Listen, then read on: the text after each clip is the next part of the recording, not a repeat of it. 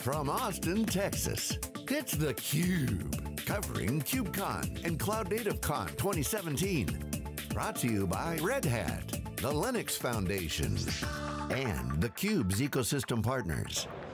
Hello everyone, welcome back to our live exclusive coverage of the Cloud Native Conference and KubeCon, put on by the Linux Foundation. I'm John Furrier, the co-founder of SiliconANGLE Media, my co-host Stu Miniman. We're here breaking down all the action in the tsunami of open source developers, the renaissance of software developers. You know I've been talking about our next guest. We're excited to have Kelsey Hightower, who's the co-chair of the committee here for the program, for this awesome conference that's exploding. I was also a staff engineer at Google, known in the industry as a very active participant. Kelsey, great to have you on. Awesome. Welcome to theCUBE. Happy to be here, feel like I've made it now. Well, not really. You make it every day on Twitter. We follow you. I mean, you've been an active voice, and it's been fun to watch this community. We've been president creation at the KubeCon, and we've been watching the evolution, really kind of, it's like Jell-O that kind of forms in the refrigerator. A couple of years ago, you saw it come together, containers, microservices. The driver, the tailwind for now Kubernetes, this orchestration opportunity, has changed the game. What is the bottom line? How is Kubernetes? Because everything was all about containerization, that was going to change the world, but it kind of did, but it's evolving. What's so important about Kubernetes? I think Kubernetes is really an actual thing you can use that takes all the ideas we've been working on for the last 20 years and just gives us a new starting point. So, less about changing the game, but actually making the game available to everybody.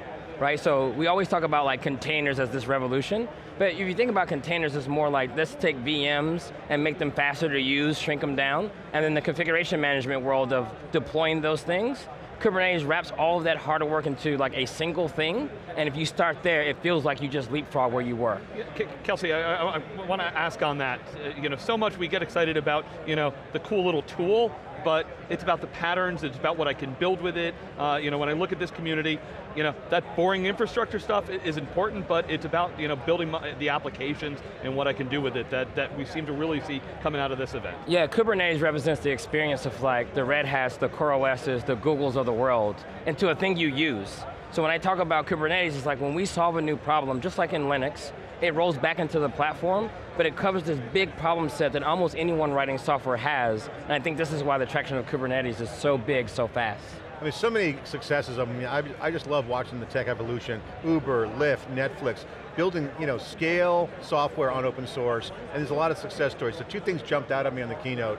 Pluggable architectures and service meshes, two dynamics that are pretty instrumental and part of it. It sounds intoxicating and it's cool, but then if I'm just a practitioner out there, I'm like, well, all this other stuff I'm used to is hard. What about security and storage? So there's a lot of other things that are important to customers, the blocking and tackling, storage, networking, whatever, and then new things are coming to the table. So you got new vocabulary, new concepts, combined with the existing, pre-existing, old guard concepts, like storage, networking.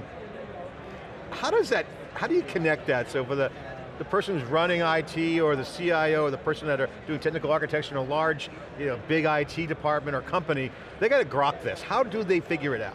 How do you dissect it? So the problems didn't change. Your app takes input, does something, produces output. About 30 years in the making now. That doesn't change. Kubernetes doesn't change that. Containers doesn't change that.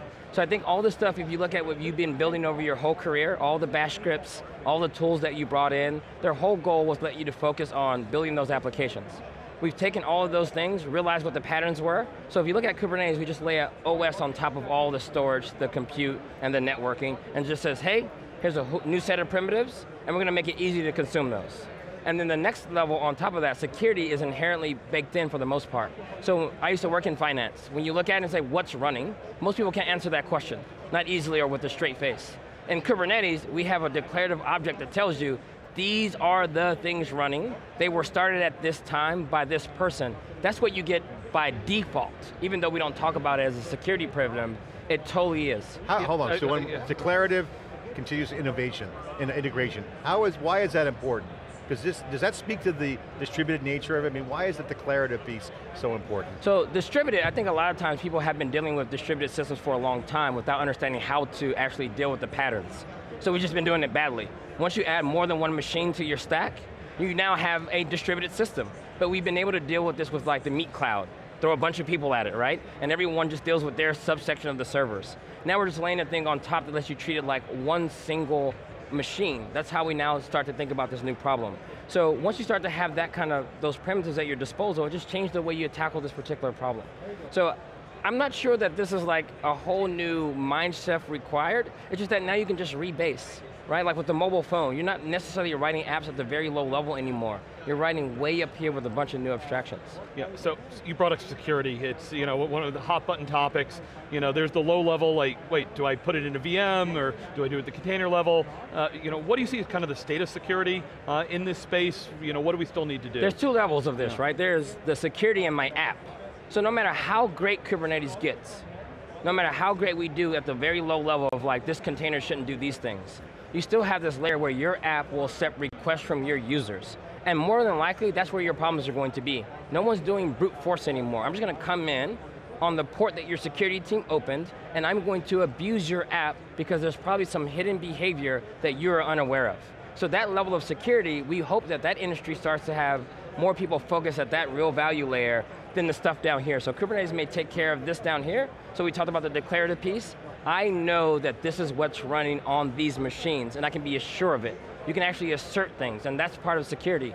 Is it working the way you intended it to work? So decouple security, you're saying.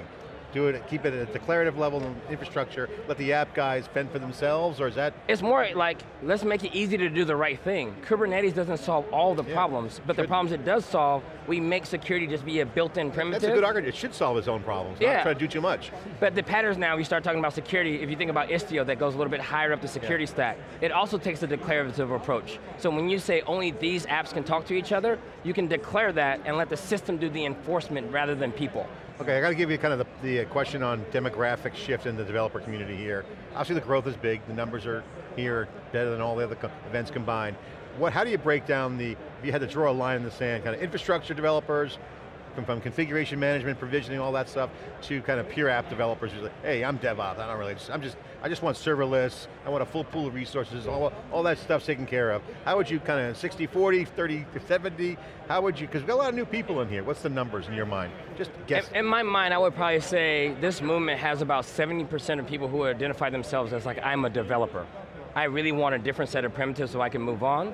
If we look at the last maybe 5 to 10 years where you've been brought into DevOps, you now have been exposed to infrastructure, and if you're going to be exposed to infrastructure, you want this kind of infrastructure and not what you had before. And I think the ops people took a little longer. They were like, I don't know, this just looks like something that doesn't solve my problems or it's only for startups. But now we're starting to see that it will work for almost any workload if you understand what Kubernetes is trying to do. It's hard to parse through the developer definition. Well, I mean, look at us, 4,000 people here this time, right? We started with like 300 people, maybe 500, and now we're at 4,000, so you're starting to see everyone say, all right, Kubernetes has a spot for me, here's how I contribute and leverage the platform. Yeah. Cool. Kelsey, what do you say to people that look at this environment and say, it's just too complex? There's layers and layers, and I learn one piece, and it's changing constantly. This opportunity, threat, Here's the thing, everything in life is too complex. Anything you don't understand is too complex, okay? But if I go to your company and say, how long will it take me to learn all of your systems? Years, probably. Not everyone knows everything, so I think all of these things by their very nature are complex. But if you think about what Kubernetes does, it at least takes all that complexity and gives it an API. You can now reason about it. So if you take the time to learn Kubernetes, all this stuff from how do I deploy my app to how we manage the hardware, at least has a defined API for the first time. It isn't going to be random from corporation to corporation. We're now aggregating the complexity and giving it a name. In your mind, how would you define a high quality pluggable architecture that leverages the goodness of Kubernetes? What does that look like? How should someone kind of checksum their code, if you will, look at it and say, okay, that's a pluggable architecture. What does it look like? So Kubernetes, if you think about it, the whole thing is extensible. So when people talk about the complexity, it's because there are a lot of moving pieces. So it was designed to leverage its own API since day one. So if you want to add a new scheduler, the thing that does, where does this application run? Our current scheduler uses the Kubernetes API to do that. You can bring in your own, and Univa is a good example from 2 years ago, adding their own scheduler to Kubernetes. If you want like a TLS certificate from Let's Encrypt, there's a very obvious way that you would do that in Kubernetes. So our whole platform is API driven from the outset. And the benefit of that is integration, right? Integration and extensibility. Like one thing that has always plagued our industry is, you buy this big software package, you want to do something custom, and now you're screwed. Now what you have is, we expect it to be extended, and your technology partner of choice will be able to extend it in a way that you can actually upgrade the thing. All right, so slightly different area. Kubernetes now, there's what, 42 certified partners out there. Will anybody make money on it? I come in saying, I don't think it's directly, I think it's more like the cloud platforms, the other platforms. What's your take on the whole business aspect of this? I think it's kind of like Linux, dude. How many people make money on Linux? And I think even the people that do make money on Linux, it's the support, it's the service, and I think Kubernetes sets the stage for technology partners. You can't just sell me Kubernetes and walk away. You have to give me Kubernetes and envision how my business will extend on top of it. So I want to do machine learning. Kubernetes is a great platform for doing machine learning. The value is above that with the machine learning and all that other stuff. Yeah, what's your take on the dynamic of all the contributors here? I know joining Google, one of the reasons, if I remember right from your reading, is just their participation in open source. You look, Microsoft big on open source. Adrian Cockcroft is in the keynote this morning talking about AWS's participation. What's your take? Honestly, if you're a big provider, the value is not proprietary software for you. I'm in a cloud provider. We sell CPU cycles. If you want to use Mesos to spin those CPU cycles, that's great. We happen to believe in Kubernetes, so we provide that based on our experience. So to me, Kubernetes is much more a product of our experience than it is something that's just rawly trying to compete in the market. So that's why I think people find it valuable. It solves problems that you have and that share amongst your peers. What's your advice to app developers? Because the impact seems to be, obviously the value creation is going to be on solving problems in a way, a new creative way, and again, we're predicting in theCUBE that we're going to see a swing back to the craftsmanship of software development. I mean, Agile's great, and it kind of took that craftsmanship, but you de-risked it because you could make it run faster, but we're seeing a renaissance around craft, artisanship, not just UI, I'm talking about real value, societal change, cultural impact. That's a value opportunity. Your thoughts? When you talk about craftsmanship, the thing that we always look at in craftsmanship, we always talk about how long it takes to do something. I made this by hand. This was aged for 50 years before we drank it. And I think what we're doing now in the enterprise is we don't have time to actually focus on the craft. I need it by Friday. And I also got to figure out the infrastructure first. So when you get things like Kubernetes and then you layer on platforms like serverless and these PaaS that sit on top, now you can actually focus on craftsmanship. Let me get this library right. Or if there's another company that has already figured it out and they've taken 10 years to get that library perfect, I get to actually use their handcrafted piece and my handcrafted piece, and then we start to get to that actual vision. So I think the key missing element today is time. These platforms get you your time back, then you can actually invest in that craftsmanship. And all the heavy lifting around redundant stuff that you shouldn't have to do. I mean, hell, I'm old. I remember I used to have to do our own graphics libraries. Now I can go to now it's like, the artisanship is coming back. I 100% agree with you. But this is an opportunity that no one's yet monetized because it had never existed before at this level of speed, reliability. They're monetizing it. You're seeing the businesses monetize it. So remember, I don't necessarily think that the vendors, the traditional IT vendors will be the one that monetize this. It's going to be the Netflixes of the world, the people that have an idea and they go to market and then within 2 years, they have this large control of the market. Because now they look at it and say, start with Kubernetes, grab Prometheus, grab these pieces that have been handcrafted by a large community that cares, and I'm just going to focus on my business piece. That's who's cashing in. The value is shifting. Yeah. The value is shifting. Kelsey, you mentioned time. First of all, I want to say thank you for giving us some time and this community. I've seen so many examples, people are like, Kelsey Hightower gave me a call and talked for me for 10, 15 minutes, I'm nobody, podcasts, writing, everything else. How do you keep on about it? How do you look at seeing kind of this community continue to grow? Honestly, you got to be, I'm a people person, and people are like, no, you work at a vendor, you're super biased. It's like, nah, I actually am a people person. But you work at a vendor? No. Yeah, exactly. So for me, the people are first because these people helped me get to where I am today, and I'm super appreciative of it. So when I get a chance, someone DMs me on Twitter and say, hey Kelsey, I'm trying to reinvent my career. If I'm busy, I say, call me. And I pick up the phone and say, hey, how are you doing? Here's what worked for me. I'll listen for a little while and say, hey, here's my professional opinion, and I don't actually mind when other people do well. And I think a lot of times we want to shine by ourselves so much that we don't want to give away the secret sauce too early, because then I might not be able to shine. I actually find it very enjoyable if I helped you with your talk, and you go and you rock the stage, and you go back to work and you get promoted, and then you tell me, hey, I really appreciate that. I found the ability to say, you know what, you win, I win. Pay it forward in community is critical. That is a great example. More people should do it, congratulations. Paying it forward is all about selflessness. But it feels good when you do it. People don't understand. It feels good when you're around other people that also feel good. You're so selfish with your selflessness. There you go. Yeah. All right, final question for you. By the way, everyone should be like that because that's what communities do. Good, thriving, robust communities help each other and don't mind me a little bit cocky, but that's swagger, I like that, but helping people is key. You have some good swagger, we appreciate your work on Twitter. Final question, your talk. What are you going to be talking about? What's the keynote like? Give a preview. So the preview is that I was going through the release notes of Kubernetes, and it's actually boring.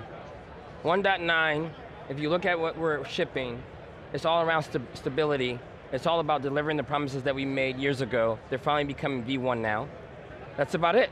There's nothing that I'm going to change in my cluster because of 1.9, and that's the major feature. We've been talking about getting infrastructure to become boring, and when I can look at a new release of Kubernetes and not freak out that I go to change a bunch of stuff, we've finally done it. We've done the part that we were designed to do. So what I want to do is say, hey, if Kubernetes is boring, where does the excitement live?